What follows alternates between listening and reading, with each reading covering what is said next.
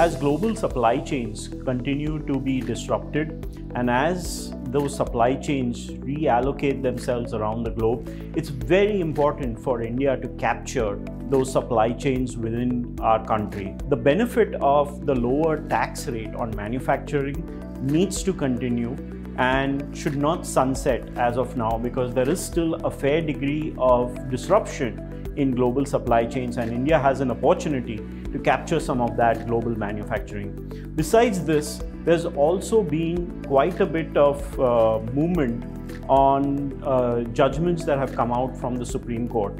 Many of these judgments have actually been against the taxpayer, and even though the high courts have been in favor of the taxpayer. Now, what happens in these cases is there is a possibility those taxpayers will now have to deposit those back-end taxes along with interest. There is specific provisions in the Income Tax Act to abate those interest costs, though they are contained in circulars and are subject to approval from chief commissioners. It would be a good idea to actually institute that as part of the law and make it an automatic process.